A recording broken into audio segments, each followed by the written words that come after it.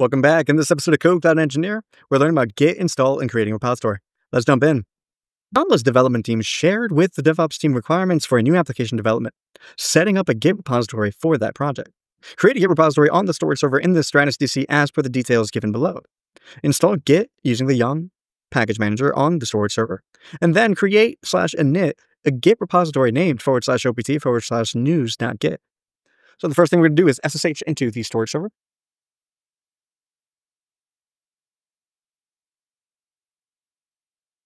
So we're in the storage server, we could install Git using sudo yum install Git -y. After installing Git, we want to create the repository /opt/news.git, and we can do that with sudo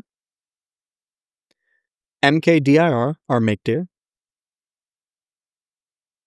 /opt/news.git. Now that we've created that repository, let's cd into it. After we've cd'd into it, we could sudo git init. Now that we've created and initialized that repository, we go back and check our work.